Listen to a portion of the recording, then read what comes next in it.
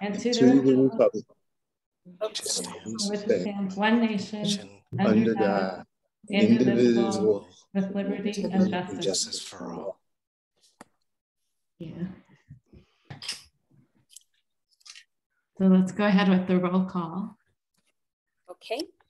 President DeWinter. Here. Vice President Lynn Harris. Believe it or not, yes, I'm here.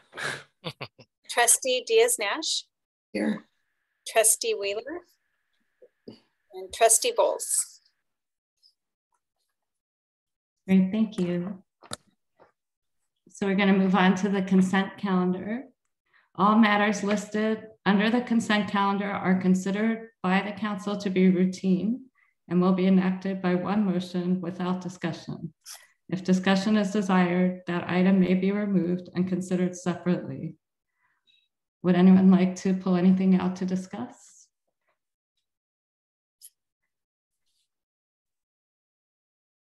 Okay. May I have a motion? I make a motion to pass the consent calendar. Second. Let's do them both. Okay. President DeWinter, what is your vote? Aye. And Vice President Lynn Harris, what is your vote? Aye. And Trustee Diaz-Nash, what is your vote? Aye. Thank you.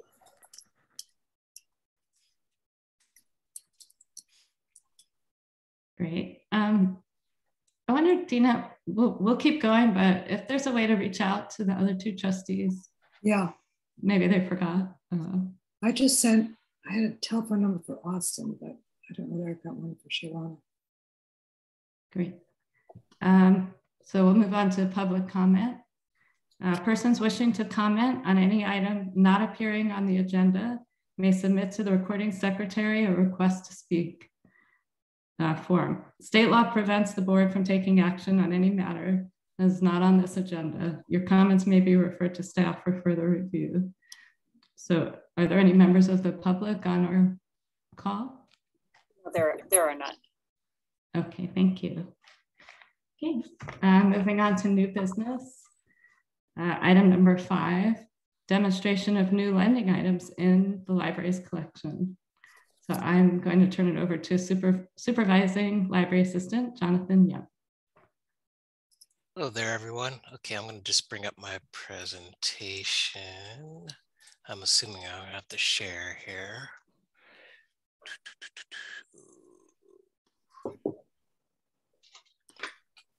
Yes, we were saying to John, we're all looking forward to this tremendously. Great. No pressure. No pressure, ever. Don't know if I can handle this. You are master of men, you're fine. Do you see my presentation yet? No. No, okay. Oh, whoops, there it goes. Okay, should be appearing soon. Yep, we see it. Okay. And I just want to put it into slide mode here. And I assume you're seeing it in slide mode right now? Yep. Yes. Okay. Oh, sorry, one last thing. Do you see my laser pointer? Yes. Sweet. But we also see that we've got no notes on the introduction slide. Yeah. I just talk from the heart. Right. No, I love the photo though. I'm not a note person. I'm a teacher, so I kind of try to learn to not use notes too much. Otherwise, you don't pay attention to what our people are experiencing as far as presentation goes. So anyway, I'm here. My name is John Jung, and I am the Supervising Library Assistant of Circulation. And we're looking at the tech lending collection. And basically, we're looking at where we are and where we're going. So here's a picture of me and my Boston Terrier. Her name is Deco. This is a picture of me, as you can imagine, back when I had more hair on my head, less on my chin. And I do want to say that, well, this is one of my favorite pictures, actually. So tech lending. Tech lending. So what is tech lending? For those of you who don't have as much experience in libraries, tech lending is something that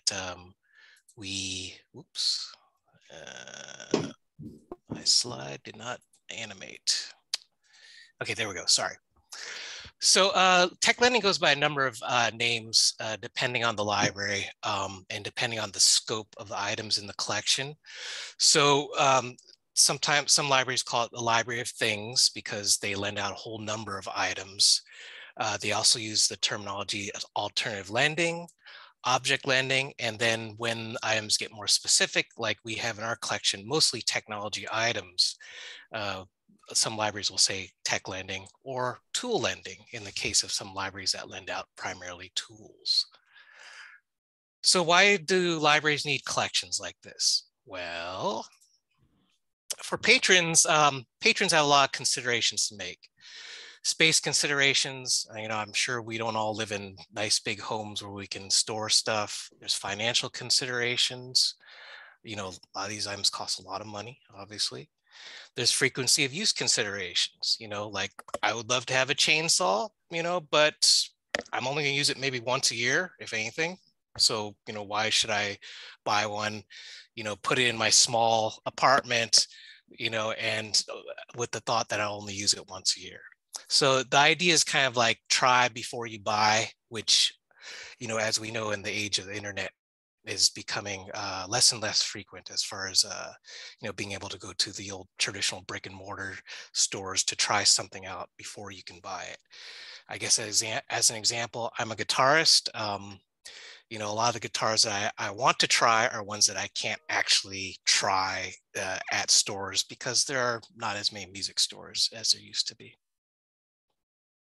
So for libraries, what does this mean? Well, why would libraries have alternative lending collections? Well, the word here is not axes, but access.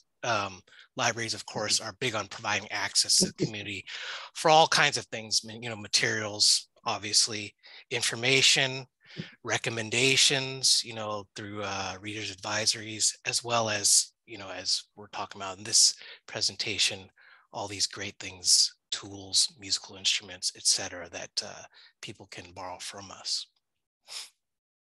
Next. So I want to give you guys a brief history of alternative lending in libraries, mainly because I think it's one of those things that we don't think about when we think of libraries. We do think of, books, we do think of, borrowing CDs, DVDs, those kinds of things. But now here in the 21st century, we have to think about, libraries providing more of these items for patrons. So the first generation of alternative lending libraries were in the 1940s, as you can imagine, as a result of the World War II, which caused a scarcity of resources in which to build tools and items for people at home. So what happened was a library in Michigan called the Grosse Pointe Library in 1943, in conjunction with some of the local citizens, started their own tool library, in which they lent out tools to people. And these were just common, everything from common gardening tools, to kitchen appliances to even larger instruments. And I checked online, and the Grosse Pointe Library is still around, and they're still lending tools. So that's a good, 80 years that they've been doing that. Long time. I keep on trying to click the slide. So the second generation of alternative lending libraries started in the 1970s. And it's not really known why there was like a 30-year gap in popularity between the first tool libraries and the ones that popped up in the 1970s. My guess is possibly communal living. People were living more in apartments and condos. Mass urbanization possibly caused this, but overall it's kind of a question mark. But two examples are the Finney Tool Library, which is in Seattle, and the Berkeley Tool Lending Library in Berkeley, which started in 1979, to which our own James was a supervisor at one time. Yay, James. And the third generation of the alternative lending libraries started actually pretty recently, 2008. Why? Well, technology boom, as I said, it was less feasible for people to go out to brick and mortars and try out stuff like we used to. And I think it's just the case that it's a concept I call bigger costs for smaller living. It's like people don't want to sink as much stuff into their everyday items as much as they used to. People want to sink a lot more money into luxuries, I think, and they don't want to buy it like the chainsaws and stuff, like I mentioned before. And of course, one example of this is our very own San Mateo Public Library, in which case our alternative lending slash tech lending collection started in 2009. I'll give you a brief history of our collection. We started in 2009. This first generation, I call this generation what we could get. And I put that in air quotes. These were items that we got from grants, I believe, from the county. I should put an aside in here that even though I'm currently the manager of the circulation department, I've only been so for about 8 months now, but I have worked in the circulation department here at San Mateo Public Library for 15 years. So even though I wasn't involved with a lot of the back end of getting grants and things like that, I was involved with the overall implementation of the collection within our system. So anyway, back to our first generation of alternative lending. In 2009, we got these items called kilowatts. Basically, these items that you could basically use in your house to determine, where you had hot spots in your house. In other words, places where you're wasting electricity. These actually went out pretty well when we first got them. One of the patrons made a comment to me one time when he borrowed one. He basically said, "These things are great. It really showed me like how I could, where I could save money, in my house. But the problem is I don't know how to do that." And I said, "Well, sorry, we don't lend out electricians just yet." So. Next slide. 2017 was the next part of our movement toward alternative lending. And this is when we started these Check It Out home energy and water saving toolkits, which we obtained through a county grant, if I remember correctly, or it could have been a state grant. I can't remember which at the moment. And these kits were basically somewhat like the kilowatts, in which they help people understand where possibly they could have cost savings within their home by determining like where possibly there were water leaks, or again, where there were problems with their electricity. In fact, you can see here, I circled the old kilowatt made its way into these kits eventually. So we still have these kits available downstairs. And so those kilowatts are kind of our veterans within our alternative lending collection. They've stuck with us for quite some time now, 13 years. Okay, second generation of tech lending is kind of what we're in now. We're at the end of this generation. And I would call this the fund and need round one, because we all know that San Mateo Public Library Foundation generously provided the funding for these items. In this particular round, when I was with the former circulation manager, we knew that we wanted to focus on technology essentials, because it was certainly the case that actually for a while, the technology divide was a big part of the conversation around the world. And, it was bad enough to say, like, in countries that did not have the kind of generous funding that the foundation could provide to us, that they did not have these kinds of technologies. But it was even, I guess you could say, sadder that our local communities did not have these technologies, did not have access to these technologies, excuse me, except for at the library. And therefore, we kind of wanted to be able to bolster access to these technologies for people to be able to enjoy and use at home. So in that, we bought these Chromebooks, which are basically kind of like very limited lockdown laptops, and also these MiFi hotspots, which provide internet access to people. And this program so far has been wildly successful. These items are out constantly. People have used them for all range of things, from, using them just at home for regular entertainment. Some patrons have said, yeah, basically I'm running my business using these things, so, when they're out of the house or whatever, they can still access the kinds of documents and things they need out of the office. So next, is the generation we're moving into, which is our Fund a Need Round 2. Again, thanks to our wonderful San Mateo Public Library Foundation. We received funding for things that, you know, when our former circulation manager came to me, you know, she said basically, you know, hey, we've provided, you know, the essentials for folks, you know, those kinds of things that people need to be able to submit a resume, to find a job, you know, to, you know, even to just browse internet in general. So what can we do next? Well, there were some things that we looked at as far as trends went. We looked at the unfortunate fall of music programs in the school system. I should say more like the defunding of those programs. We also looked at the rise of things too. We looked at the rise of what we call the bedroom producer. I consider myself one. I'm a musician. I don't play in a band. I don't play with any friends or anything. I just produce music completely at home. And there are lots of people like me who do that too, both professionally as well as amateurly, I guess we could say, in an amateur manner. I'm an amateur, in case you're wondering. The second rise, the next rise of web-based cottage industries, things like Etsy, you know, things like eBay, even, you know, people selling stuff, flipping things, you know, creating things on their own, selling them, you know, those kinds of things. And we also looked at the renewed focus on STEAM programs, particularly in the elementary and middle schools.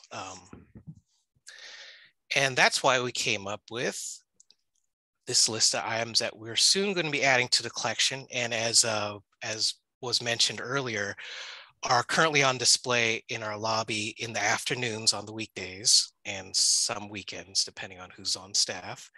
So if you ever want to see any of these items, you know, feel free to drop by the circulation area again in the afternoons. Oh, and one other reason why we want to add the items that we're adding to this collection is because San Mateo really is, it's one of the external hubs of the Silicon Valley. And it's really the headquarter of the maker concept, the DIY. And as you guys all know, the Maker Faire was the headquarters here. It was headquartered, excuse me, in San Mateo. And now it's all over the world, of course. Okay, so the first focus on items that we're adding to, that we added to the collection were ones that were focused around music and productivity. So you guys might know I used to be a teacher, so I have to use my PowerPoint animations here. Musical instruments. So we added, of several things, we added a drum machine. Ukuleles. Ukuleles are musical instruments provided by other libraries within our system, and the program to lend them out has been very successful, especially among our county libraries like Atherton, Belmont, Foster City, etc. We have a full 62-key keyboard. It's a Yamaha, really nice. And we have a 25-key Korg. Both of these keyboards are very powerful keyboards. I actually selected all the musical instruments myself based on my knowledge of these things, as well as, of course, friends and peers who gave me information about their use. Part 2, productivity. This is not the most interesting looking item in the world, but it's called a Focusrite Scarlett audio interface. Basically, if you're a bedroom producer like me, you need to have basically, I guess you could call it a bridge between your musical instrument and your computer, which is the thing that's going to be recording your musical instrument. Or if I'm a podcaster, I also need that bridge between my microphone and my computer. And this audio interface provides that. Excuse me, I gotta move something out of the way here. Okay, next thing. A portable photo studio, excuse me. This is one item where at first we were like, what? And then, you know, then I thought to myself, well, you know what? So many people, you know, like I mentioned, are into eBay and Etsy and selling their own stuff, you know, yeah, they would want a portable photo studio to be able to take nice, clean pictures of their items. In fact, this picture I took of the Focusrite here was taken in that portable studio. So you can see it's a nice, very professional looking photo. And I only used my iPhone to take that picture. And the Spire portable recording units. And these units would be something like, so again, if I'm a bedroom producer, let's say I don't have my computer with me, you know, maybe I'm away from home, you know, and I think, man, I sure would love to record, you know, I don't know, I have my ukulele with me. I got this great song in my head right now, sure would like to record it. I can break out my Spire, nice portable recorder. I guess I know I don't want to say anything mean to anyone, but you know, I know we're all of the age of having portable tape recorders / boom boxes. You know, the first time I saw one of these, I was like, hey, wait a second, isn't it just basically like a boom box? And my friend said, yeah, it basically is, except for it doesn't really play cassette tapes or 8-track. Yeah. Okay, and the next group of items that we focus on were, I would call it just edutainment type stuff. So things that were kind of focusing on both fun as well as as well as education. So for the beginners, now a lot of people, you know, a lot of people I think in libraries tend to ask staff, you know, hey, is this age appropriate for my child? You know, that kind of thing. And, you know, I think most of my peers share my view that, you know, it's not really up to us to decide, you know, what is age appropriate for your child. It's really up to you. I mean, we can provide some guidance, but we can't really make that decision. So basically a lot of times when I say, you know, when people say like, are talking about, you know, well, is this for a younger child or not? You know, that's up to you to decide, you know, but so instead of like putting an age range on this, I always say, hey, this stuff is made for beginners, because we have things like Kubelets. These are basically small, believe it or not, small robotic items. All these little blocks have sensors on them that have different commands associated with them. So as you build the blocks, you can cause the blocks, for example, to move, light up, spin around, things like that. We have Playaway launch pads. Actually, these are available now in our collection along with our Chromebooks and MiFis. These are basically just tablets that are preloaded with various STEAM-related activities, mathematics, language, those kinds of games. These are snap circuits. This is a really fun way to learn how a circuit works. I should say fun and safe. We also have these Strawbees. These are fun ways to learn about geometry and physics. And then also these Makey invention kits. Now these items basically, the Makeys basically allow you to create an interface between just any common household item and your computer, in which you can do many really fun things. The famous example is the banana piano here, which I have pictured. And basically you can, with these bananas, just basically touch them and you'll get all the different notes of the keyboard. You can see the keyboard here in on the monitor of the computer. And the next round, we go to more advanced items. So we're not in the beginner territory anymore. It's a little more complex instruments that we're talking about here. So first off, down here in the lower left, we have our Lego Boost Toolkit. With this toolkit, you can create a whole number of different items. I believe there's 5. Let me make sure. Yeah, there's 5. You can build a guitar, a lunar rover, a cat, a robot, which is pictured here in the picture, a race car. And with the Lego app, which you can download, unfortunately, you'd have to have your own device, iPad or iPhone or an Android device. You can use the app to basically program different controls into whatever you've created here. Next item here is the Finch robot. This is a robot that's basically programmable, and it's based on various sensors that are located around the robot. So it can do things like it can sense items that are in front of it. So you can program it to, for example, push the item or maybe avoid the item. So you can do something like, create a maze and program it to go around the maze to find the end. And the next items we have are even more advanced. Whoops, I keep hitting the slide. Sorry about that. It's a typical PowerPoint, old school PowerPoint habit. So on the top left-hand corner here, we have Raspberry Pi, and basically a microcomputer that you can use to make for hundreds of projects. You can make anything from like a simple LED sign to a media center, like for example, something like almost like a Roku box, like for your TV. You can use it to make video game emulators. You can even use it to create a closed circuit TV system if you want to. It's very wide open as far as what you can do to it, excuse me. And finally, we have what's called a ShieldBot, which is controlled by an Arduino kit. Arduino is basically a microcomputer, much like a Raspberry Pi. And this item is very similar to the FinchBot in that, you can program it to basically sense items around it. There's various sensors around it. There's even, I'm told, this is the one item I haven't really played with them a whole lot, but I'm told it also has some sort of olfactorial sensor, which you can sense like smell of some sort. And I'm really interested in trying that out once I get the time to do so, which might be my retirement. I'm not too sure. Anyway, so those are all the items that we're adding to the collection, excuse me, in this next round. And during National Library Week, which is happening in April, we're going to be showing all these items in the lobby. And then from that point,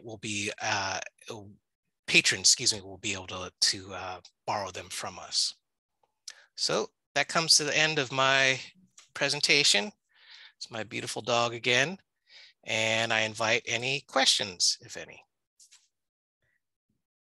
And thank you for listening too, by the way. Of course, great presentation. I see Trustee Diaz-Nash has her hand up.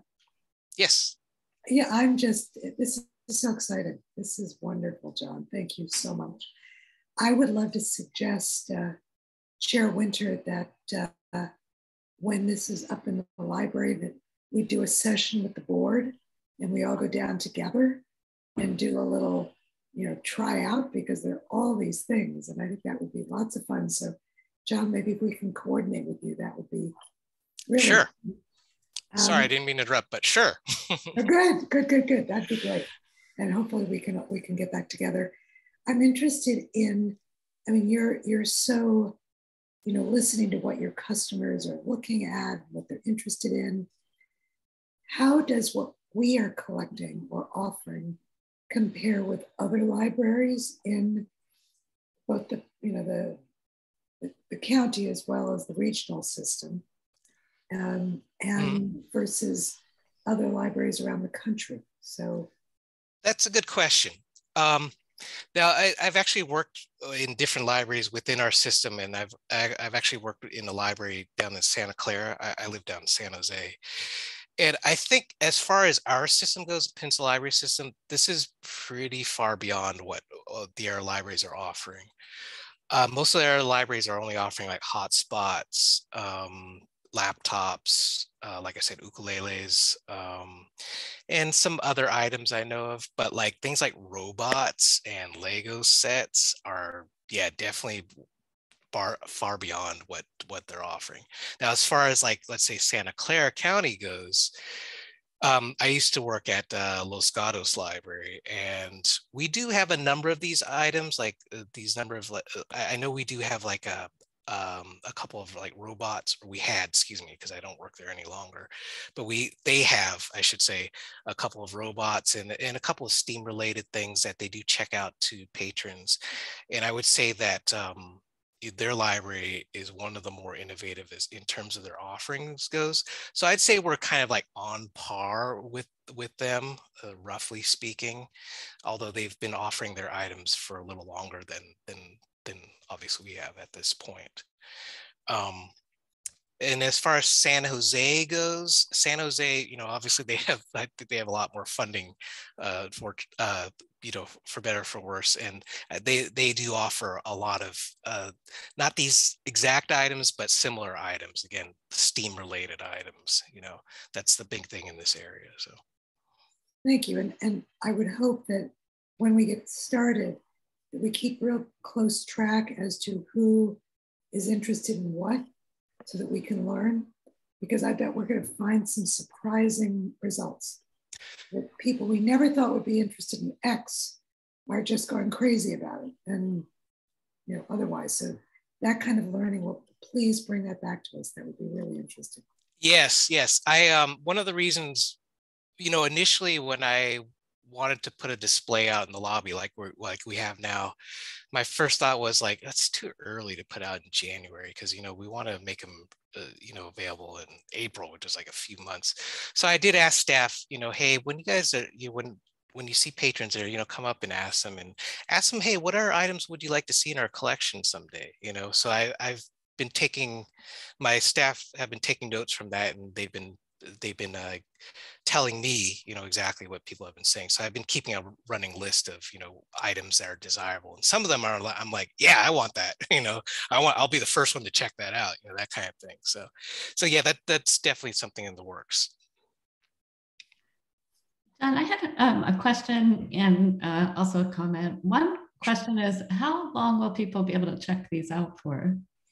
Yeah, all tech lending items, from the hotspots down to all the new stuff that we're adding, will be 3 week checkout, non-renewable. Okay. And the other thing, just building on what Lisa said, I think the tracking is also great, just to see if a couple of things go out all the time, maybe we would want to purchase additional of the same thing. Oh, yes, yeah. I'm sorry, I misunderstood her initial question. Yes, we do track that. We do have checkout statistics that we can look at. And I would definitely, consider if someone was really, if one of these items was really popular, let's look into getting, 1 or 2 more maybe. That's great. Just a great presentation. So thorough with the history and how you laid out the categories. Excellent. Thank you. Appreciate it. Yeah, Lynn? Just real quickly, I want to say thank you to John for his vision and helping to put together, especially all the musical aspects of this.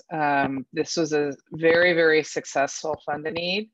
And it happened a while ago because of COVID and some changes in administration. So I also want to applaud his marketing, which is, displaying it in the lobby so that people can see what's going on. And I appreciate the thanks to the foundation. And I hope that when this is really opened up to the public, we keep pressing that knowledge that's where it comes from, because I think in the future, if we want to go back to our donors and say, look how successful this is, they tend to like these kinds of projects. They get very, very excited about them. So all kinds of excitement around this kickoff finally. I'm really delighted. And I wanted to thank Jonathan for his hard work. Also, he didn't mention this, but they revamped all the storage spaces. It looks beautiful. They've got it well organized for people to take advantage of the collection, which is great. Thank you, Lynn. Trustee Lynn Harris? Well, thank you, Chair DeWinter. Jonathan, this is just fantastic, very exciting, kind of inspiring in a way as well. So really appreciate it. I guess my question is, are there other items in the third that did not make it into the third generation that, you're probably well aware of a few other things that maybe not quite yet, but those might be kind of fourth generation, and you're always going to be kind of assessing, is there a need for this? Should we include it? Not that there's anything missing. I think it's fantastic. I'm just kind of curious as to what, if anything, you kind of foresee might be coming down the line. Yeah, I could definitely see things. I mean, obviously as a musician, I was pitching all kinds of musical instruments to our former manager. Um, Ultimately, I would like to see more like household items, things like kitchen items would be great. Like things that like instant pots. I mean, I think like that's one item that I think people are always interested in, like at least trying out, because I mean, I've had an instant pot for like 9 years now, and every time I mention it to people, they're like, oh, how does it work? I heard about it, can I try it out? And I've actually lent out my instant pot to someone before too. So something I would like to see more household stuff. I think those are the kinds of items, actually, as I mentioned, people have been requesting when they come up to the staff in the lobby. It's always been, things like, induction ranges, things like that, or even just like common kitchen tools. Like someone suggested, why don't you guys get a blender, sewing machine? That's been mentioned 2 or 3 times already. I mean, I wouldn't mind having a sewing machine, like just to check out, just so I can mend some of my clothes, Thank you. No, that'd be very interesting. It'd be a whole nother kind of constituency you'd be appealing to. So that's great. Thank you. Thank you. I'll unshare now.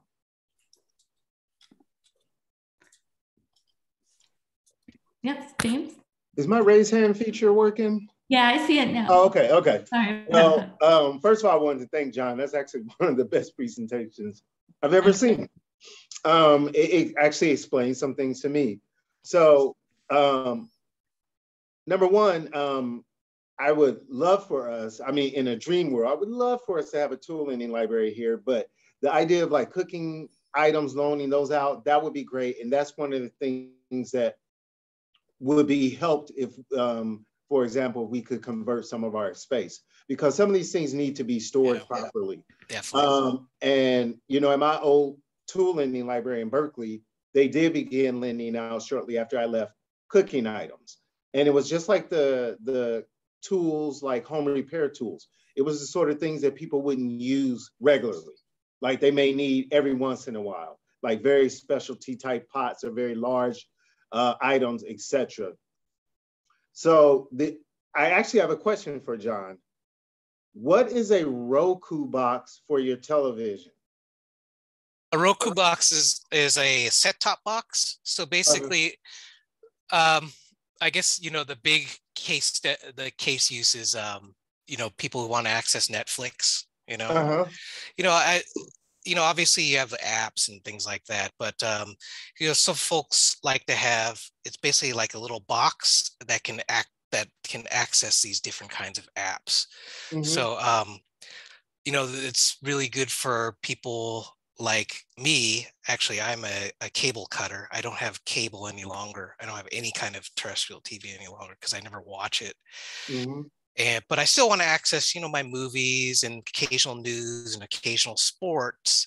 So I can buy one of these set-top boxes. It's basically just like a little device like this, plug it into my TV, plug it into the HDMI.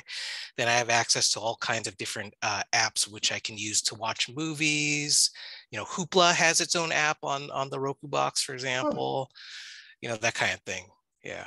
Or am I the only one that didn't know what a Roku box is? Did you know that is, Lisa and Rod?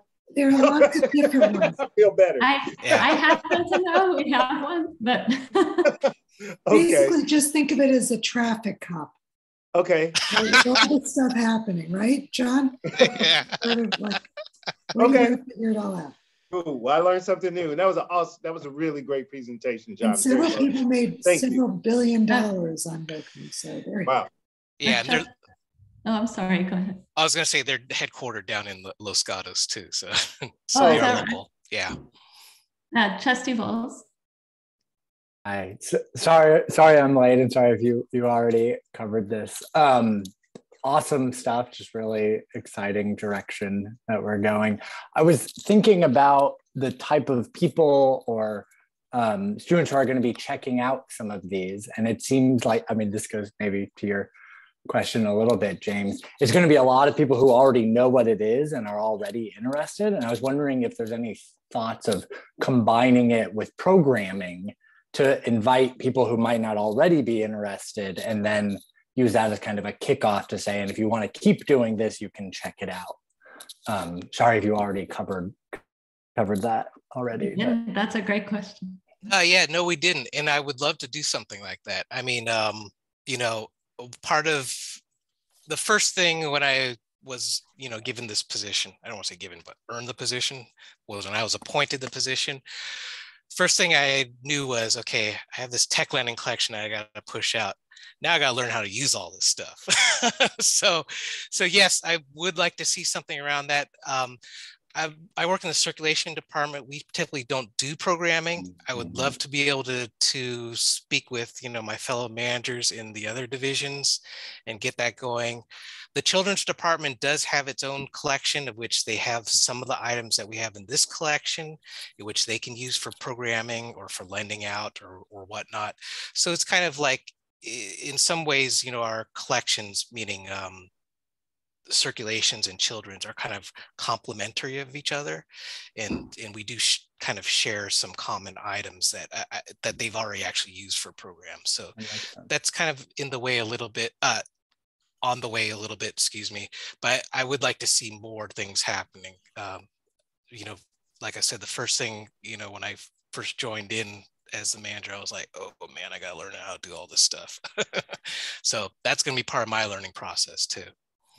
It'd be fun to partner, like when you think about the ukuleles, so we have multiple ukuleles, so it'd be fun to partner with an instructor and do a class, and then people could take them home. Exactly. In fact, I do know a couple instructors that I've been talking to, trying to see if maybe they want to put maybe a concert together or something, or at least like show, like teach in a group or something like that. That'd be great. And any other thoughts or questions? Thank you so much. It's an excellent presentation. Thank you. Yes. Appreciate it. Can't wait to go try it out. Great, thank you. So we're going to go on to the next item then. Number 6, San Mateo Public Library Impact Report 2020 to 2021. And Senior Management Analyst, Marcia Mendonca. Welcome. Hello. Can you all hear me well? Yes. Good evening, members of the Board of Trustees, library staff, and foundation staff. We're happy to present the 2021 Impact Report to show all the great things that our staff continue to do during some challenging times. So let me pull up my screen. Great. So bear with me, I'm working from home right now. It's a little more challenging on the computer, on the laptop. Can you all see the impact report? Yes. Okay. Just moving something out of the way.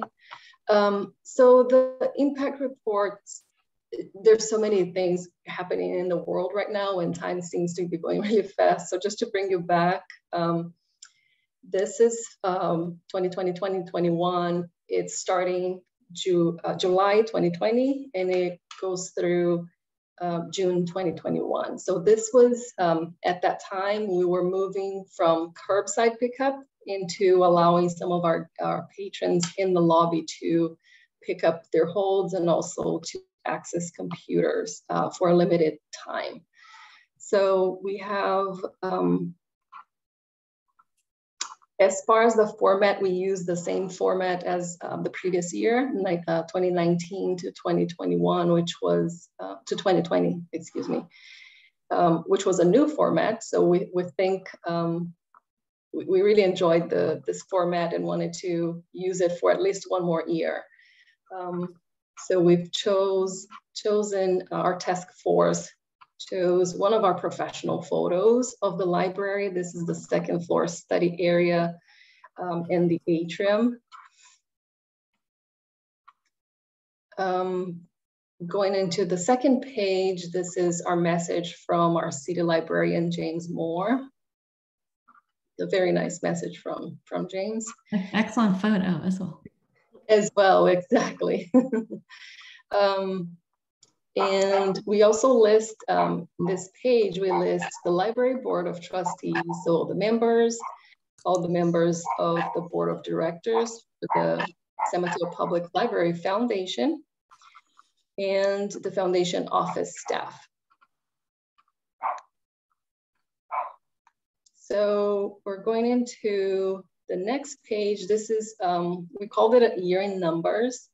This is just a sample of the statistics that we keep at the library. The comprehensive list of stats that's sent to the California Public Library yearly.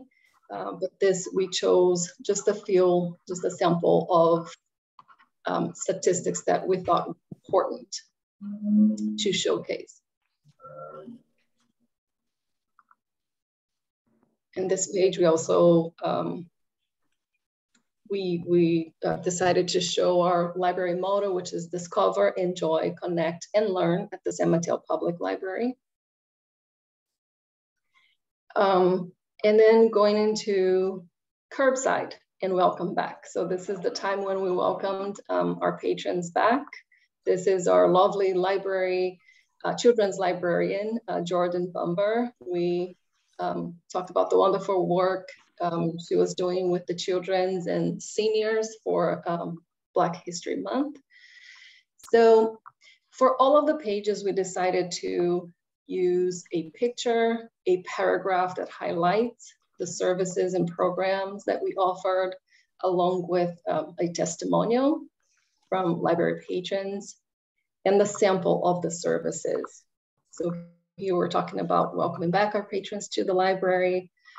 We have a sample of, on the left side, we have a sample of some of the programs during that time. So we had a curbside service, self-service holds pickup. This is when patrons were allowed in the lobby to pick them up.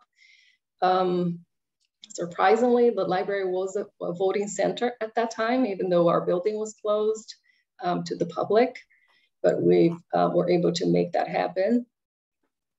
We have some in this page, some statistics for the circulation division, as well as the information services department. Going into the next page, we talk about outreach and access. So how the public was able to continue to access our services during those challenging times. So we were out in the community with Mateo. In this picture, we have Adriana Valencia. She's our children's supervising librarian. And Jordan Bumber, once again, she's our children's librarian at one of our events. With outreach with Mateo. And a sample here of the events that we hosted during that time. Story times at the parks was very popular. Home delivery services, that was a pilot program, but it's now a regular, or service, not a program, it's now a regular service. Library Cards for Student Success Initiative was very popular. We signed up a lot of students during that time. Chromebook Cafe was also a great initiative by our staff to offer Chromebooks and also MiFi outside the building while we were closed to the public. Summer Learning Program, again, was very successful. The DVD bundles, people took advantage of those services, and the teen mixed bag books, very popular as well. And some of the stats, so we've had almost 112,000 internet and database sessions. So a lot of people reaching out to our online services. Next, we're going into virtual events and programs. Our staff did an amazing job at pivoting from our regular programs, in-person programs and events, and moving everything to the virtual space. So we've hosted 385 events and programs. The African American Cultural Committee was very active during that time. The writing workshops, grab and go craft and STEM kits was very popular. Reading buddies offered virtual programs, book discussions. Some of these events we've hosted online. Some of you here present took advantage, for example, the science and health seminars, financial educational series. These were all very popular. And the picture here is, this is a picture of our first in-person event after the pandemic and reopening the building. So this was an art exhibit by Julian Schuster. He's a French artist. So for this event, we had the artwork in the oak room, and we had a message from the artist on the screen because he was and is back in France. So that's the way that we've got him to participate in the event. It was a lovely event. We could tell that the community was happy to be back inside the library building. And here on the left side, we highlight the number of program attendance for the year. And the last page is a last but not least, it's a very important page. It shows the work of all of the organizations that support the library.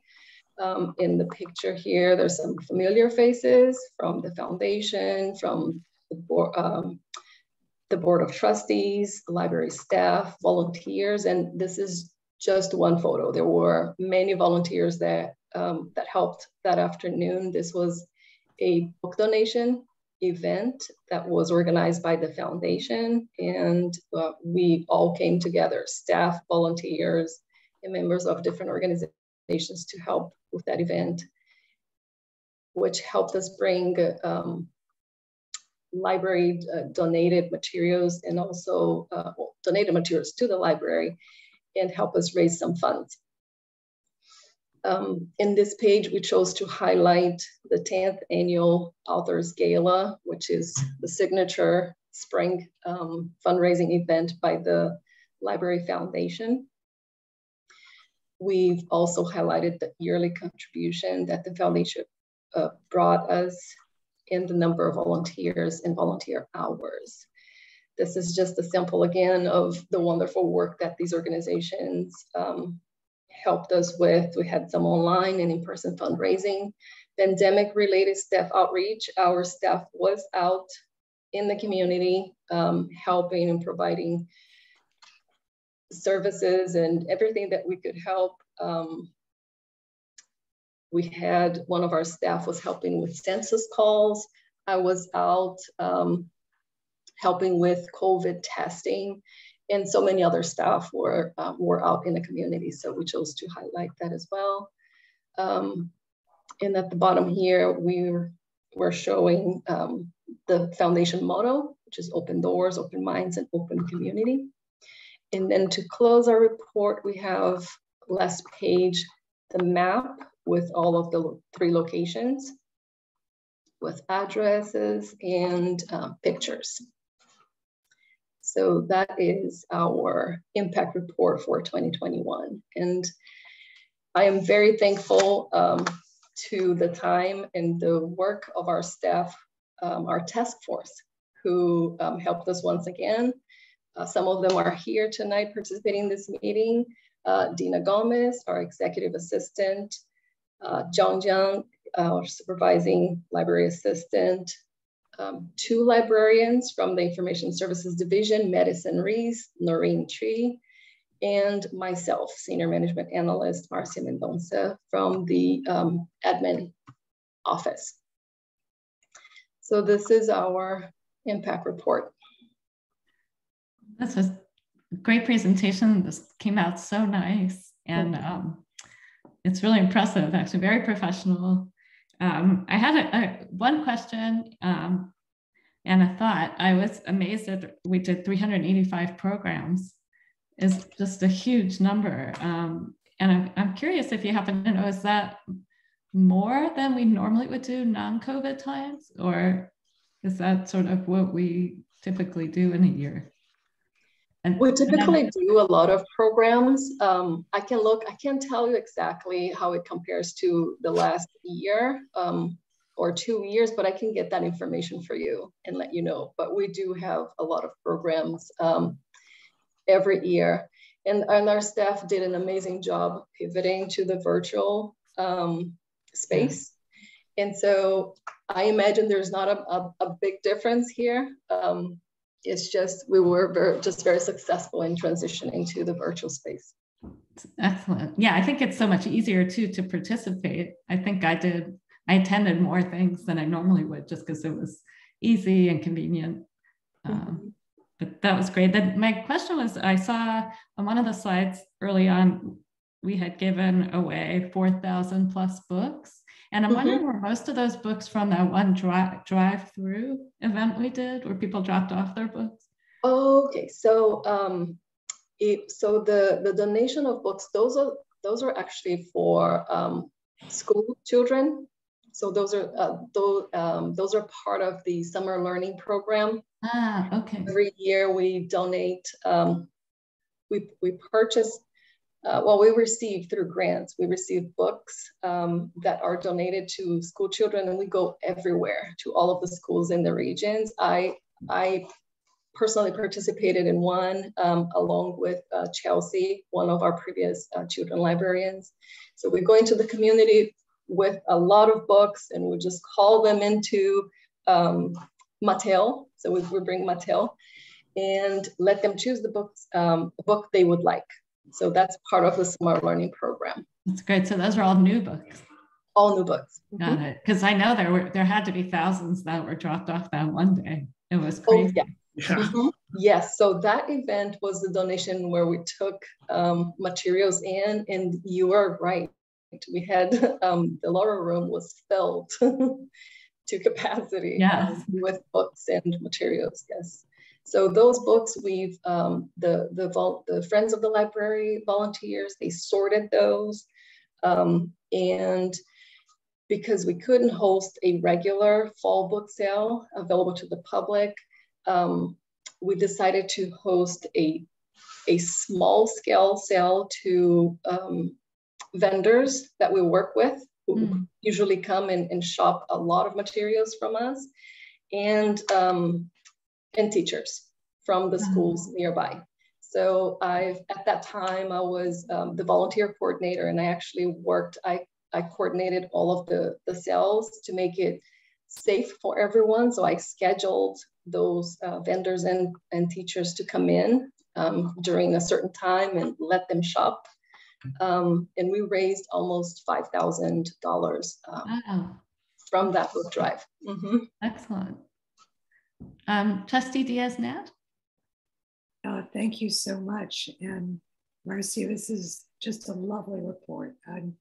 As James knows, this is one of the things I look forward to the most every year, because this is how you tell your story. And as a marketer, I really appreciate the high quality of the effort, the way the colors come together, the way it ties everything. You look at the page with Mateo and the blues and the greens, and then it pops off on the page as well.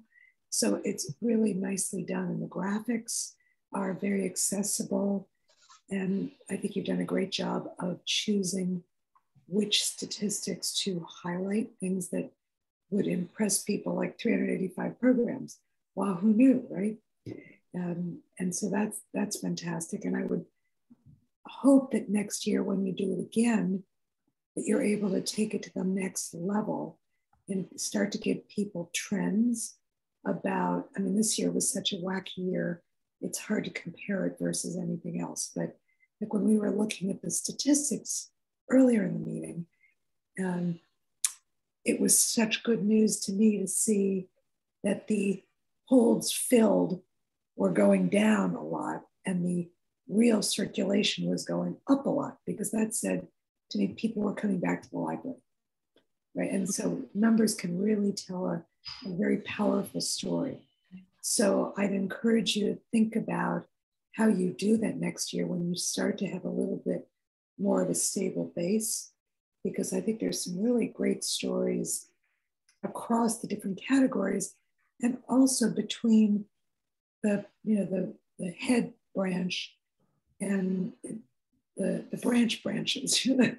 All three of them, and they fulfill different roles for different people. So the more you can start to tell those trends going forward, I think would be just really interesting and encourage people to get more involved. But congratulations.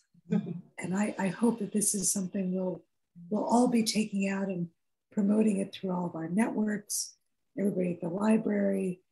You know, I'd love to see something next year that talks about the tech lending that we start this year, what happens and who used it and what did they do with it and all of that. So just such a great platform. Congratulations. Thank you so much. Yes, I do. I love your suggestion to think about the trends. We'll definitely think of that as a team. And as far as the graphics, I want to let you know that Madison and Noreen they put all together, we worked as a team to choose some of the pictures, but mainly they created this report themselves as far as the graphics. They use Canva. So this is all produced in-house. It's all done by them, and they did an amazing job at working with the color scheme. They put together 2 choices and we voted on the color scheme. And yeah, this is result of their talents, artistic talents. They did a great job and the team supported them in a great way. Thank you. Lynn? I just want to thank Marcia and her team for giving the foundation such a prominent shout out in this communication. It matters to us that we are considered a valuable partner to the library, and we want patrons and people who read this communication to see us as such. And they were very generous, giving us the space and making us look good, and we appreciate it, and including the motto. And so I wanted to thank her for that. Great. Thank you, Lynn. You're welcome. Trustee Lynn Harris? Yeah, just echo the thoughts. I mean, the layout's fantastic. The way you made certain parts of it pop to bring it to the eye. But in particular, I really want to note the comments, because the comments really show the patron-centered focus, which is what it's all about. So just congratulations. That's just a testament to the good work everyone's doing. So congratulations. It's just, that says it all to me. Thanks. Thank you. Appreciate it. Great. Any other thoughts? I don't see any other hands. Oh, James. I just wanted to say thank you to that group. And you know, what's interesting to me is, well, first of all, I'm like really beaming. Like, I'm so proud of the people on our management team and the way they're presenting here and the things that they've done. But it's also so interesting to me how I'm constantly learning, working here, working with this group of people, and like, it feeds my curiosity. So John's background in music and technology comes into play in helping to develop, you know, the expanded lending resources we have. I know that, you know, Noreen does our galleries. Marcia has a background in retail and a wonderful sense of aesthetics that combine with her business acumen and education. Madison as well, and Dina can do just about anything from an administrative point of view. And it's just so great to work at a place where we can find ways to really use and bring out people's talents and experience. And it comes out in so many interesting ways, because I have to tell you, I'm sure you have acknowledged it, but a ton of work goes into making this document flow so smoothly and pop aesthetically and be clean and packed with information, yet simple enough for people to get the main points. So I am just as blown away as you all. And, you know, each time I see this and the wonderful way that they present it, I'm just so impressed. And just blown away. So thank you both. Thank you, James. Appreciate it. Mm-hmm. Great, thank you. Thanks so much, Marcia. You're welcome. Thank you. Great. Okay, so we're moving on to item 7, updated public service hours pilot proposal. So I'll turn it over to City Librarian Moore. I think you might be muted there. Give me one moment to pull up the correct document. I got so into listening to this. Let me see.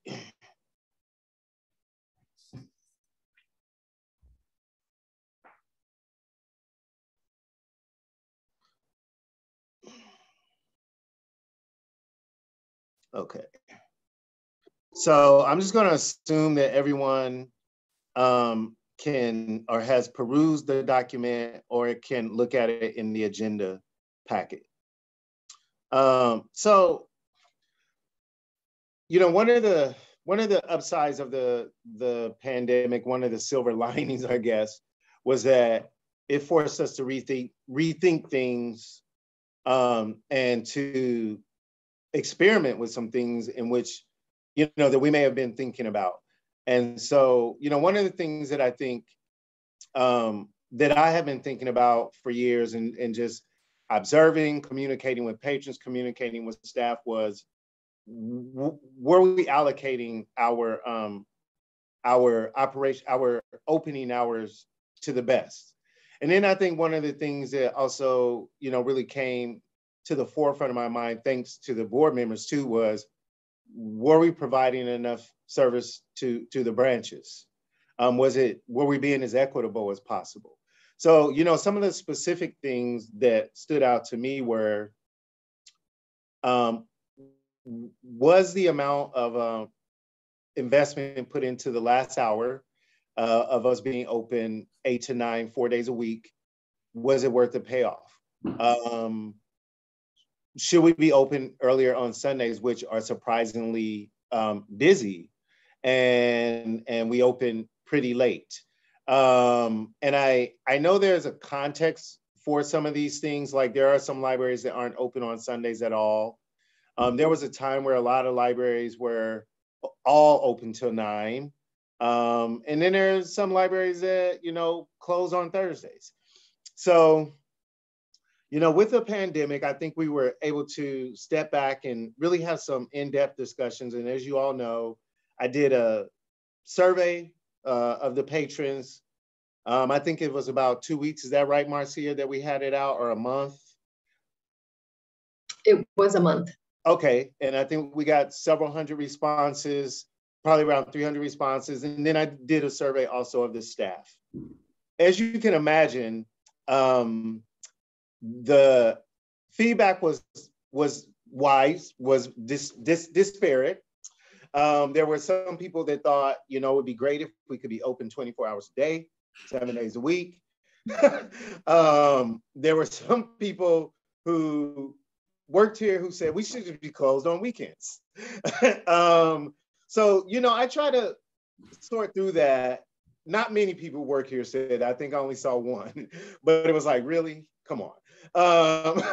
But so you try to sort through that and you try to say, what is understanding that whatever we do is going to probably not thrill someone, but what would be the best for the largest percentage of our patrons? And one of the things that comes to mind was, for a long time, we had unlimited parking. And my first year here, Ben decided that we needed to have a 2-hour limit, which between us is really softly enforced. But obviously, when Ben went forth, I watched him, because there were some people that said, you know, how could you put a 2-hour limit? I studied for 4 hours. This is so unfair. But Ben went forward with the understanding that, yeah, but the greater good would benefit from having a 2-hour parking limit, because quite frankly, we have people who figured out quite naturally that if there's no limit on parking at the library, you could just park here for 8 hours and work downtown. And they did it for years. Mm-hmm. And so, but, you know, making that move, which was going to be good for most people, did not prevent some people from saying, hey, you know, why don't you just put meters down there? Or, you know, why would you limit me, etc. It was a handful of people. Ultimately, most people accepted it.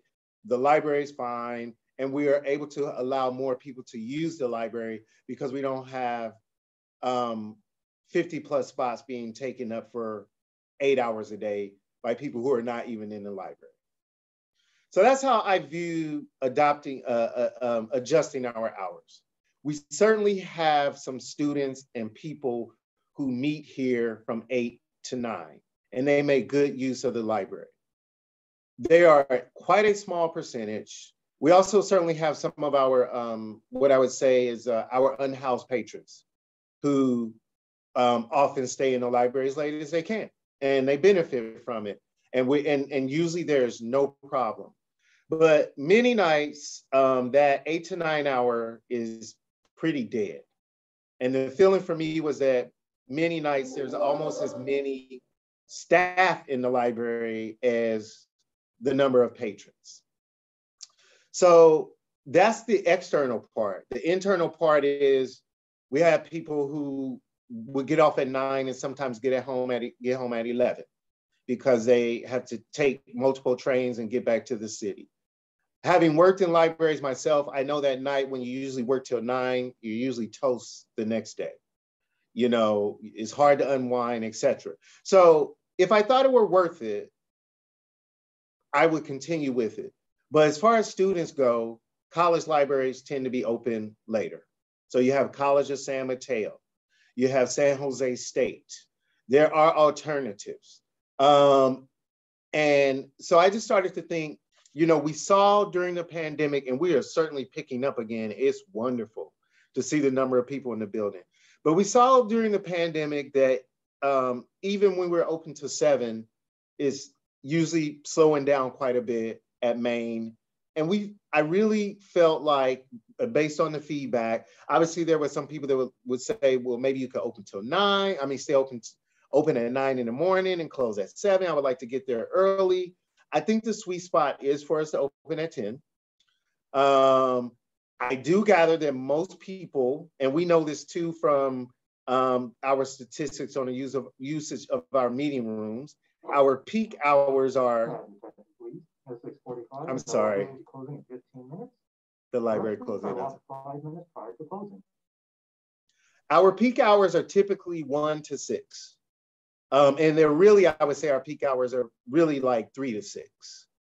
So I felt that closing at 8, in addition to some of the shenanigans that I would see in our underground parking lot after 8. I even asked, at one point I asked San Mateo Police Department if they would just patrol. Generally not anything scary, but you know, just local teens taking advantage of the parking lot it was frankly become the makeout spot. Evidence of people, you know, smoking pot or smoking cigarettes. James, there's an opportunity to teach them about literature. Hey, they gotta go somewhere. We just don't want to be that spot. But generally, you know, like people repairing their cars, and it's like, hey, you know, this is not really dangerous, but you know, the darkness in the parking lot underground. And there was a couple of incidents too, which were more concerning, such as a young woman who came to tutor each evening, and I met with her and her mom because she was like, there's a guy that, you know, was following me. He knew where I tutor in the room. And then when I went to the parking lot, I saw him standing by the door. So she came back in and talked to the staff, and I met with her, and, you know, we just, you know, talked. We were never able to identify him, but we met with the police, etc. And so I just thought, you know, the risk of that 8 to 9 hour is not, to me, worth the payoff. So how can we use those hours better? We played around with maybe opening till 6 on Fridays, but decided that the best payoff is to add some hours to Sunday, which seems to be a very popular day amongst families, and then to add some hours to the branches.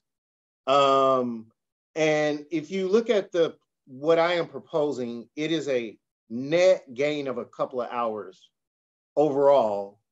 And I think we're just going to get more bang for the buck. I'm not going to go into all the details. I really just wanted to give you all an opportunity to really ask me any questions you have or real concerns, because this is not even set in stone. We have a lot of work to go through. It's really challenging to adjust people's schedules, particularly on Sundays. And I was advised by City Manager Drew Corbett to make it a pilot, which is to say, we try this. Worst case scenario, we go back to the hours that we had before. That's the worst case scenario.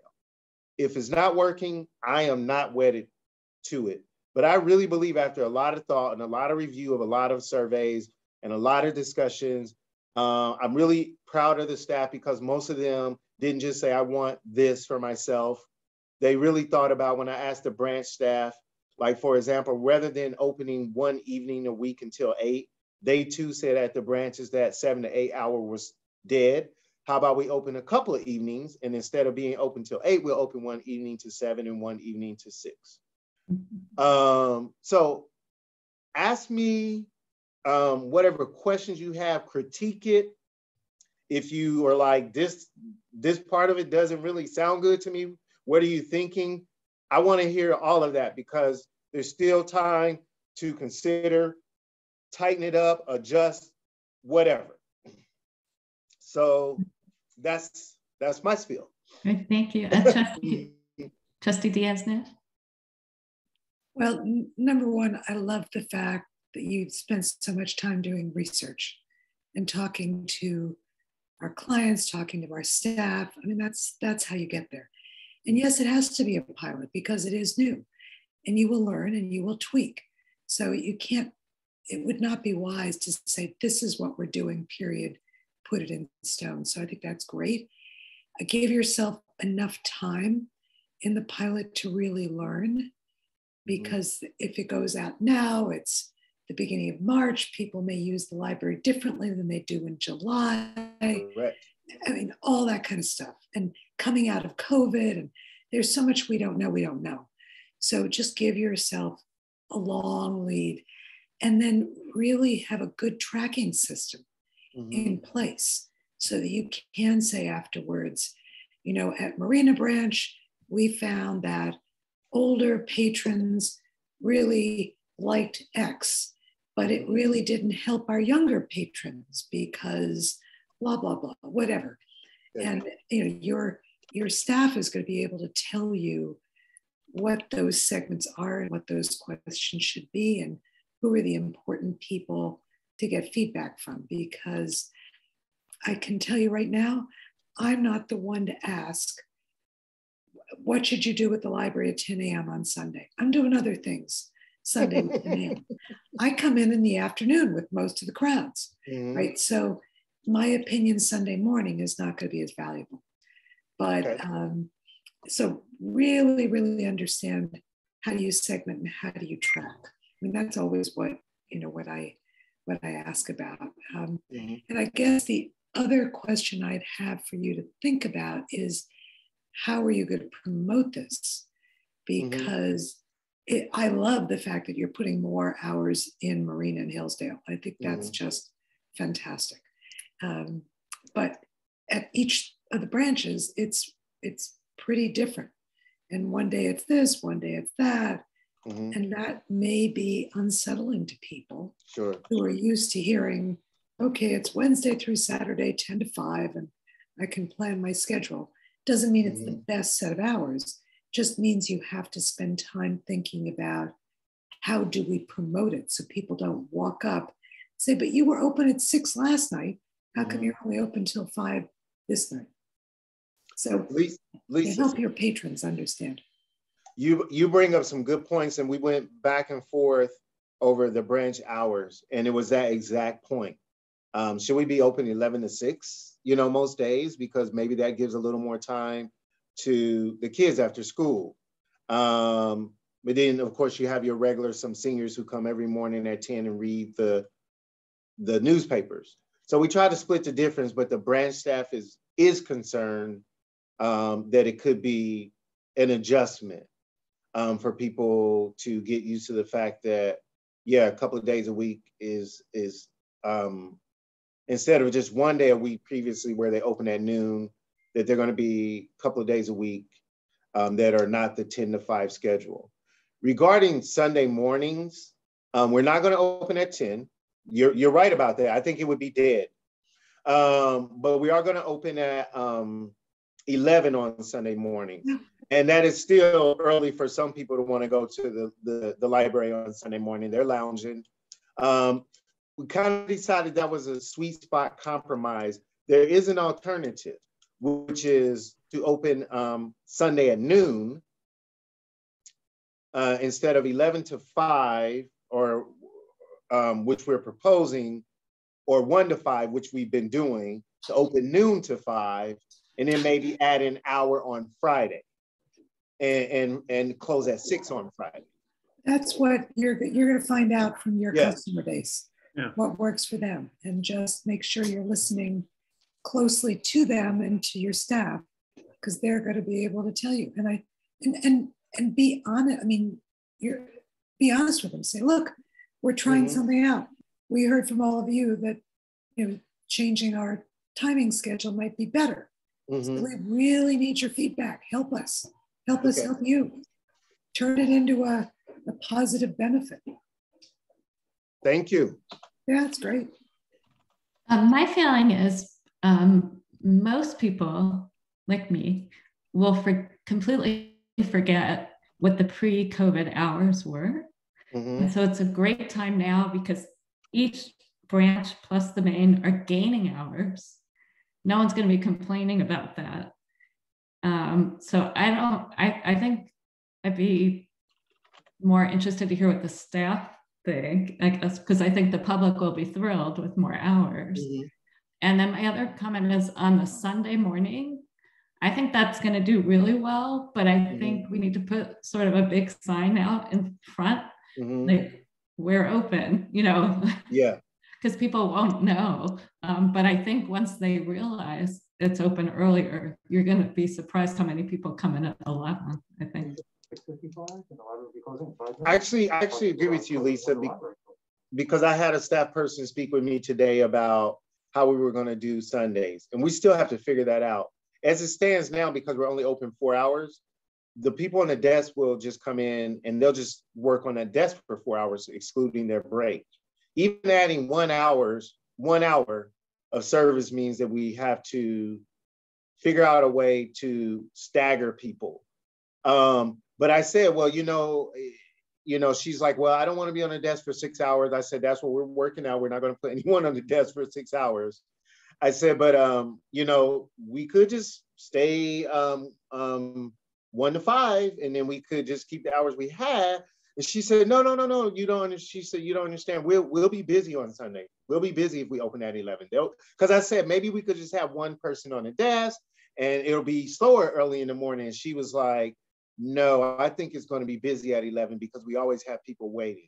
So that will be something we'll have to test. And I think Lisa makes a good point, which is that we're going to need to market ahead. We're going to need to put signs out. As you said, Liz, we're going to need to put things out saying we're now open at 11 on Sundays. I really don't think most people are going to be bothered with us closing at 8. I was someone that may go to the library after 8 and grab something and leave before, but 8 was plenty of time for me. Most people are at home eating dinner or watching TV unless they're a student. And then they typically have a university or community college library to go to. That's what I think. And I think one thing you all should know about me is that I really do my best not to get too wedded to an idea and think this is right. I got tunnel vision. I have no problem in saying, we tried this, we found something surprising, and we need to pivot, or we need to go backwards based off of what we learned. But I really do think that we have put as much thought and consideration, looked at this from as many angles as possible to at least attempt a pilot. I like it. Trustee Bowles. Yeah, I think this is really interesting, and I'm definitely impressed by the amount of thought that you put into it. I remember when the library was handing out kind of the surveys about what hours you wanted to see, and then debriefing with the staff and observations. You've clearly looked at it from a bunch of different angles. I second what Lisa was saying of thinking now about like what data you're going to be looking at as a pilot to kind of make the decision. And so some of the monthly circulation things you might be able to look at if there's any noticeable changes there. I don't know if you automatically can collect data about like when books were returned or checked out, but that could be kind of an interesting thing to look at. I don't know if that's registered or something to actually see, okay, during those hours, how many books were checked out or how many weren't, just to get kind of really concrete information there. I think I understand about kind of splitting the difference with the branch libraries. I do worry about some of the inconsistency, right? Like a different time on Monday, different time Tuesday, different time Wednesday. And I think if I had one pushback, it would be that. It would be like, maybe just make Monday and Tuesday the same so that people can remember it easier, because not being able to remember might screw up if people use it or not.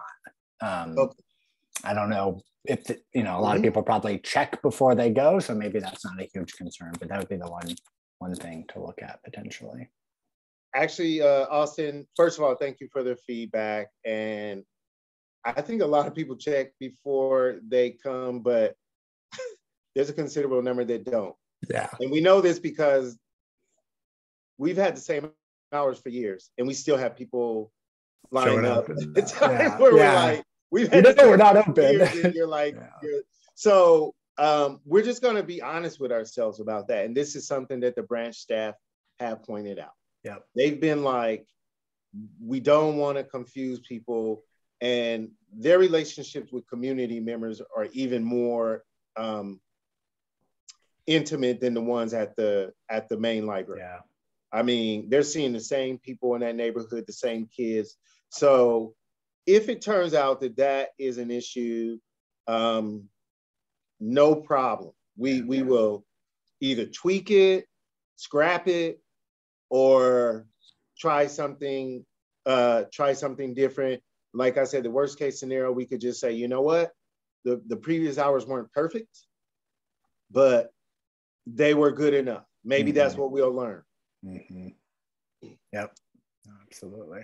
Well, how soon do you anticipate starting the pilot? Well, the library's closed. They make 3 announcements. You should be open 24 hours. We anticipate, so you just asked a good question, because I need to point out something. There was an error on the document I gave you all. The last item. Yes. We are not bound to give staff a 30-day notice before we adjust hours by the labor agreement. We try to do that as a courtesy. So technically, we need to give them some reasonable warning so that they can make life adjustments, etc. But the way I see it is that I think that the city manager wants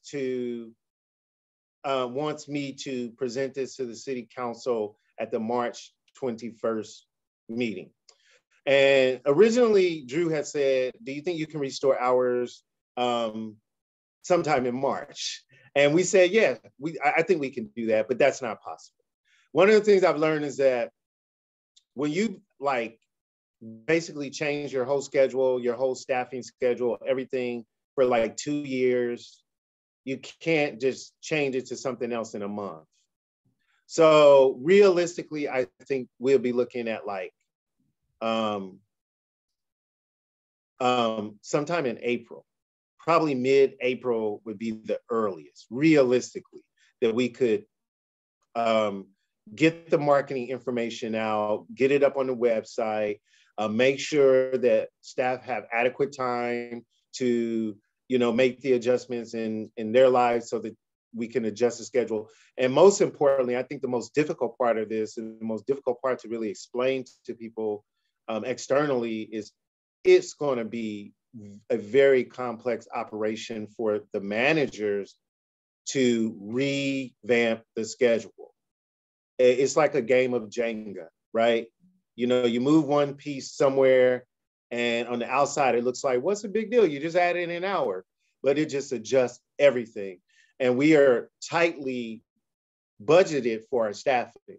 So any little adjustment is complex and complicated. It can be done. It just has to be looked at from a variety of angles, and it has to be coordinated. And thankfully, Roxana, she's better at that than me. She's working with the division heads to adjust the scheduling. Part of it is because she did it for a long time, but it's complicated. So I would say, Liz, to be realistic, at best, at the soonest, mid-April, but I'm really thinking late April, maybe beginning of May. It'd be nice if it coordinated with the National Library Week, but I'm not sure what week that is. I think that's the third week of April. Maybe that will just work out the same time. Second week of April. Yeah, that'd be great. Yeah, we're going to announce it. Yeah, we're going to. That's a very good point. I will note that. Great. Any other thoughts, questions? Great, thank you, James. Thank you all. Actually, National Library Week is the first full week of April. Excuse me. Okay. So let's see. All right. Well, we can maybe announce it at least. Yep. Okay. Thank you. I'm going to move on to reports and announcements. So James, do you want to start? Sure. Thankfully, I have a pretty short city librarian's report. I just want to update everyone that the state library grant application to make repairs to staff leaving the building. Anyone's going to stay other than James after closing, please call 7833. All right. So the official application for the Emergency Infrastructure Fund from the State Library of California open on February 14th, and the application due date is March 21st. We are well ahead of the game because Roxana did a preliminary application back in November, and a lot of the information is transferring, but we do have to work with Public Works and Finance to coordinate and also to provide details on the structural report. So Austin, this has to do with the Marina Library has a slanted floor, and it was evaluated as being safe several years ago, but that something has to be done about it. It does weird things like the building shifts subtly, and for years, the back door, which is the most beautiful feature of that library, the back patio, sometimes that door won't open because of subtle shifts in the building. And what we're looking at doing is providing a bridge repair until we can figure out whether or not there's going to be a joint venture, new library rec center with Parks and Rec, or whether there could be some sort of new library that builds on the momentum that is created by expected development and housing to be added to that area. So what we're doing is applying for a $1.25 million matching grant where the city would come up with $1.25 million to make structural repairs that would add 10 years of life to the Marina branch and give us time to go forth with funding. First of all, deciding which direction to go in as far as either replacing that library in that area or someplace nearby. So the good news is the application is well underway. The due date is March 21st. I would say the application is probably 4/5 finished. And we really think we have a really, really good chance of getting the $1.25 million and matching it from the city. And very specific thanks to the library board and specifically board president Liz DeWinter, who really advocated for the Marina branch, got it to the attention of the right people on the city council. And now there is suddenly we just started to see traction and movement. So that's that. On the 19th, I attended the event on Order 9066, which led to the internment of 120 Japanese Americans after the attack on Pearl Harbor. The Japanese Americans that were interned were never charged with anything criminally. Bay Area native Steve Okamoto was 5 weeks old when he and his family were interned. There were several trustees there, so I won't go into it a whole lot, except to say I thought it was just a really fantastic program. I was honored to be asked to get up and do the welcoming statement on behalf of Carla Avatable, who brought that program to our library and just did a wonderful job of producing it all. Turns out, I guess our city council and our city management office doesn't have a lot of experience with fine elimination. So they're sort of working through this, but this is the last thing that I got, which is, at first I was told that they hadn't voted on it. And then when I followed up on it after our last board meeting, I was told that I just need to put it on the consent calendar. I couldn't get it on time for the meeting next week, March 7th, because it would have had to been turned in on February 22nd. But I have it on the city council consent calendar for a March 21st city council meeting. And my understanding is that it will be approved by consent decree, if I phrase that correctly. So it should be just one of those things where a list of items are shared on the consent calendar. The city council is asked, do they approve the items? And that should make it official at the March 21st meeting that we will officially eliminate fines at San Mateo Public Library. So that's my report, and let me know if you have any questions. I have a question about that. Is that kind of, once it's approved, is that an instant change or will that take some time? No, my understanding is that that's it. And one of the reasons we really pushed for this was because, we're still under emergency order where fines are suspended. Right. And we just wanted to get this in place before the emergency order was removed. And we just don't have to deal with it anymore. We can just say, listen, our fines are eliminated. Our patrons have been wonderful. I think it's a wonderful reward to our community for being trustworthy. One of the things I learned is that there is such a thing as just as a shared sense of responsibility and a shared resource, at least in our city. So it's one of those things where we are not gaining anything close to what we would be losing by continuing to charge fines. And my understanding is once it's approved on March 21st on the consent calendar, it is official. That's great. By the way, thank you so much for the update on the Marina branch. And I just wanted to say that some people don't think local government works very well, but I think in this case, I'm amazed how quickly things have progressed. So thank you for that. Thank you. Great. Any other questions for James? Why don't we move to Lynn? If you're able to give us an update on the foundation. Oh, there you are. Right.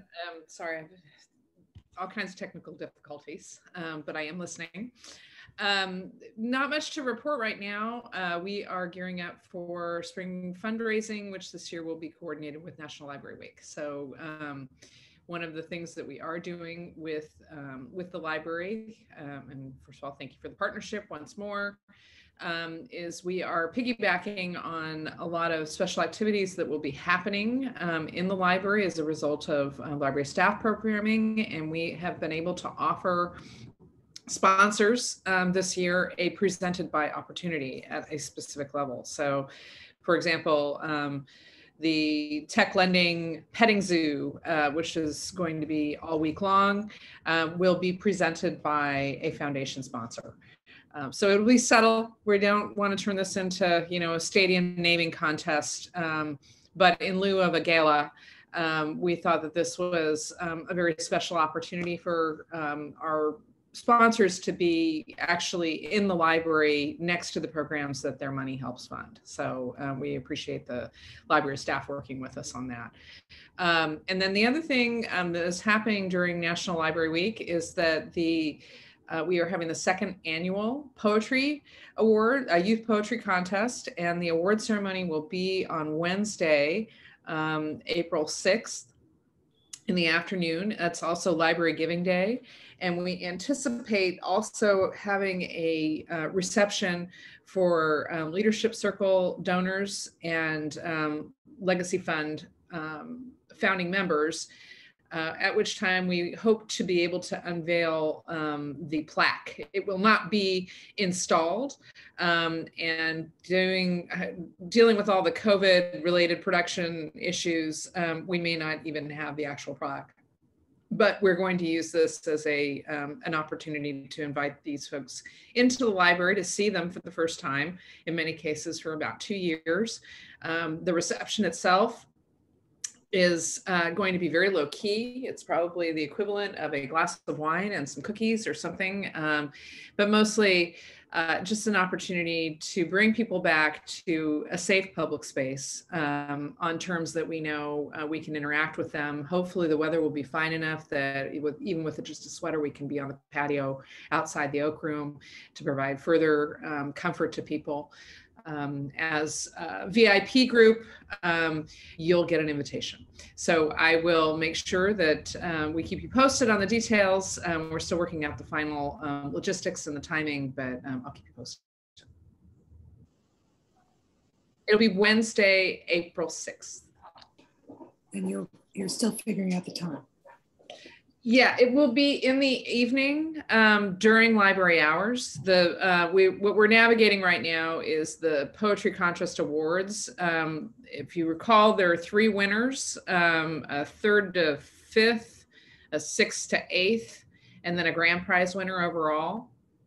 And mostly we want to make sure, I don't think that takes a long time, but we were really hoping to invite the participant children, their families, to come into the library, maybe hear a little bit of a recital. Last year we publicized everything with a Zoom recording, and that was actually quite lovely.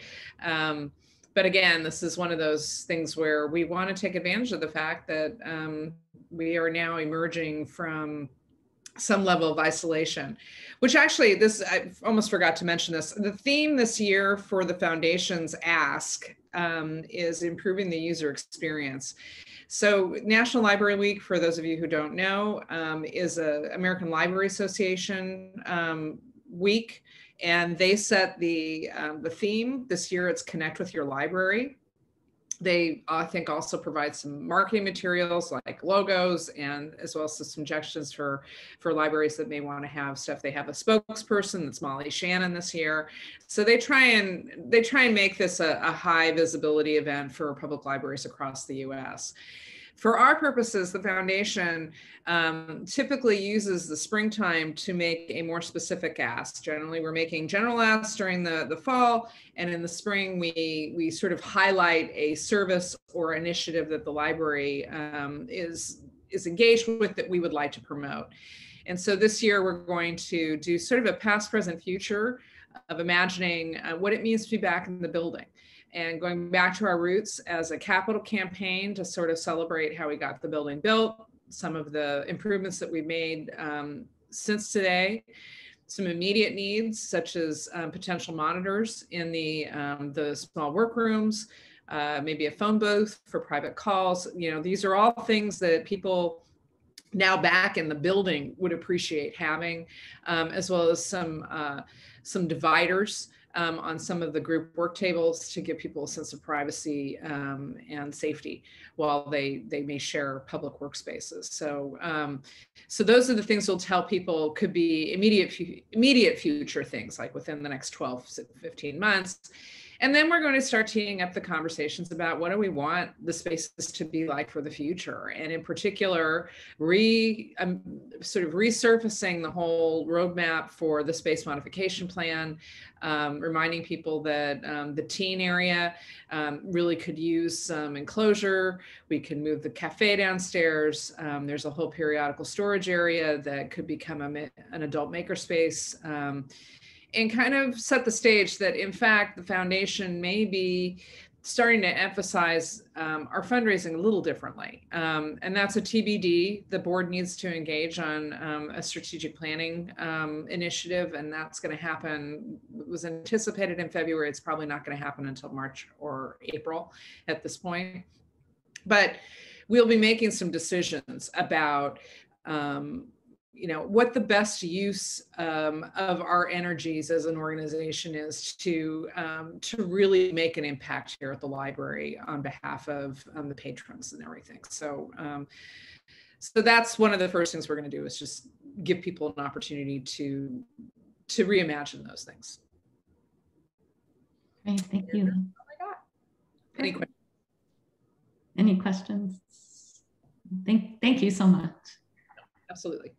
I'm going to turn myself off again because that's fine. I never know if I'm going to lose the audio, so sorry. No problem. My report's quick. I just wanted to mention the same program that James mentioned with Steve Okamoto, which I thoroughly enjoyed. I learned a lot. And other than one tense moment during a Q&A, which actually, I was very impressed with Mr. Okamoto and Councilwoman Lee. Just, it was a great program, so thank you. I'm going to turn over to Trustee Lynn Harris. Thank you, Chair. Three things. Number one, I just echo the comments on the gathering about the internment camps. Very, very interesting, and yes, a tense moment or two in the Q&A that was massaged quite nicely. Number two, I had the opportunity to go by and see the calendar, if you will, that's set up in the Senior Center for Black History Month. Very, very impressive, very cool project, hand-drawn little things, each about maybe 4 square inches. Each of the dates in February, a significant African-American. Very, very nice, very creative, and I'm sure educational. And then third, I want to compliment the librarian, James, not on the fact that he refuses to go to 24 hours opening for the library, but no, I had asked James a month or so ago about statistical reports from a previous year so that we could do apples to apples comparison in some of these things. And he got them, provided them to me. I had a chance to look at them, and just a number of things were very interesting. But one thing that kind of stood out was that this January, so January of 22, the month that we just completed 28 days ago, obviously, streamed down, limited access, so on and so forth. The numbers in that month in terms of, circulation and things taken out and so on and so forth were very comparable, almost identical to January of 2018. So 4 years ago is, kind of a long time ago, but I just found it amazing that the library's grown so much that in 4 years, you had a month like the one we just went through, and obviously things were very constrained, and the level of activity was what it was 4 years ago in a wide open month. So that's congrats, and I think kudos to, again, the patron-centered focus, which we've heard a number of times on this call and that we've all seen and I think are very proud of. So anyway, thanks for the info, James, and that was an interesting little nugget. That was great to see. That's it. Great, thank you. Trustee Diaz-Nash. Thank you, President DeWinter. I also was at the ceremony or the event memorializing the internment executive order. And the other thing I would add is that the room was packed. I mean, that's the Oak Room. That's a big room. And it was a beautiful Saturday afternoon. And there were lots of other things for people to do. And people, all different kinds of people were there. So I think the more we can do things like that, the better, because we really are the center of the community. And we have the opportunity do that. So I would totally recommend we focus on doing more of that going forward. So that's my comment for the day. Thank you. Oh, sorry, I forgot one thing. Just as a heads up, James, maybe I was at a fundraiser and Congresswoman Spear was there. And we were talking, chit chat, and she said, you know, once I'm no longer in Washington all the time, I don't want to forget about how the library was going to go do something about civics. I think that's a great idea, and I look forward to getting involved. And I just smiled and said, thank you very much. I'll make sure to let our head librarian know. So just as a heads up, James. Sure. Well, we're thinking about it, and I shared something with Lisa a while ago. I shared civics page from Carnegie Library of Pittsburgh. Obviously, they're much bigger, much better resource, but we might be able to take some ideas from them, and that could be a starting place. And the deal I would make is I would probably want to start with something like that, where we started with like electronic stuff on our webpage where people could see resources, and to be able to talk with you more, Lisa, as far as like some of the direction that you think Congresswoman Spear is considering. One Congresswoman can't direct an entire program. Of course not. I mean, it's up to you and your staff where you think the most effective programming is. I'm just saying there will be potentially heightened interest and renewed focus. Sure. As opposed to when somebody was in Washington being very busy on other things. Totally. And I also take that to mean that we probably can recruit her to help us with one of our civics program and absolutely launch it on a very high note. Absolutely. So good luck. Thanks for passing that along. Trustee Bowles? I unfortunately don't have anything to report. I wasn't able to make the event. I did swing by the Marina branch, but it was closed on the note of open hours there. But it was still, I hadn't been by there before, so that was pretty nice to see that area. But otherwise, yeah, I don't have much to report, unfortunately. No worries. Any other thoughts or questions before we wrap up? Just following up on Trustee Bowles' comment, when we can do things in person, I think President DeWinter, you might have already mentioned this about getting back into the branches for meetings, because we had started doing that, and that was just such a great idea. Yeah, I would never have realized. I was a half an hour early to the meeting at the Marina branch. I got the time wrong. I think we moved it back and I didn't realize, but it was great because I walked around the whole, and that's how I realized about the floor being, sloping. So yeah, I think once we're back in person, we probably should go to Hillsdale at least. Absolutely, and back and forth. Yeah. Absolutely. Yeah, I think that was a good idea. Yeah. President DeWinter? Yep. Just real quick, I'd like to reinforce the plug for programs such as the one on Executive Order 9066. I just think this community has such a high level of intellectual curiosity that things like that are just, you always would draw a crowd. I mean, like Trustee Nash mentioned, it was 4 o'clock on a Saturday afternoon that was glorious. So it wasn't even really the optimal time, but full crowd of people wholly engaged. And it gets, again, this kind of community, I think, would really just thrives on that kind of thing. So those things are priceless. So definitely. Great. Anything else? I just want to, I have a couple of quick things. One is in regards to the event, and I agree with Vice President Rodling Harris because that is my case. I was there just as curiosity because during the pandemic and using Canopy, I've watched 2 documentaries about how the Italians were instrumental in helping the US during the World War II, and then how all of a sudden they had to go into internment camping. And so I've learned a lot of history because of the library and Canopy Our Resources. So when I saw that program, I was so happy that Carla had put that together for us. And so I was home taking care of other things, but I made a point of being there to hear from someone who experienced internment camp firsthand. So I do think that our community would be very interested in more events like that. That is the first one. And then second is also in regards to a question Vice President Rodlin Harris had for us in regards to the Girls Who Code in the financial report last time. So, you know, as I'm new to this position, I'm almost a year in, but still learning about a lot of things. I was actually curious about why we didn't have any activity for Girls Who Code, financial activities. So I tried to look back, and it is a group that doesn't have a lot of activities just because of the nature of their program. It's different than a children's program.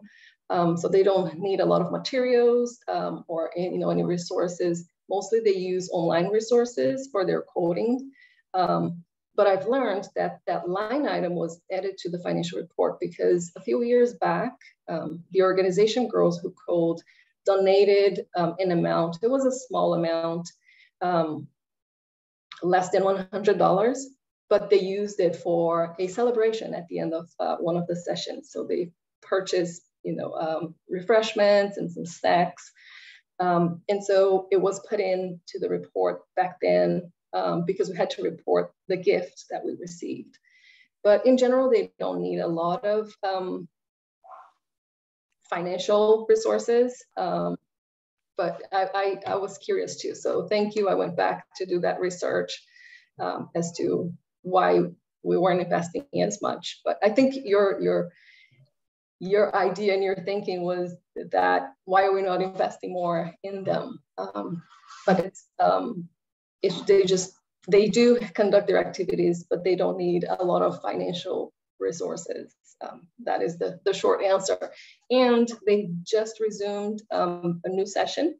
So they're meeting on Thursday evenings and they're continuing to study Python. So, and they decided to be on site. So they're back in the library. Thank you. And shame on me. I should have noted that James also gave me a little update on the Girls That Code. So I mistakenly omitted that in my little synopsis a couple minutes ago. Oh, no problem. Great, thank you. And thank you, Marcia and John, again for your wonderful presentation. Thank you very, very much. I really feel like this was a great meeting. So. Thank you for the kind words. Thank you for your commitment to the community. It's stellar. Greatly appreciated. Thank you. Thank you. That's been a great meeting. Really learned a lot. Here. Excellent. We look forward to what you're going to bring us next time. The bar's high now. Exactly. All right, everyone. All right. Good night, everyone. Good night. Thank you. Thank you all. Close the library, James. All right. No. No. Bye.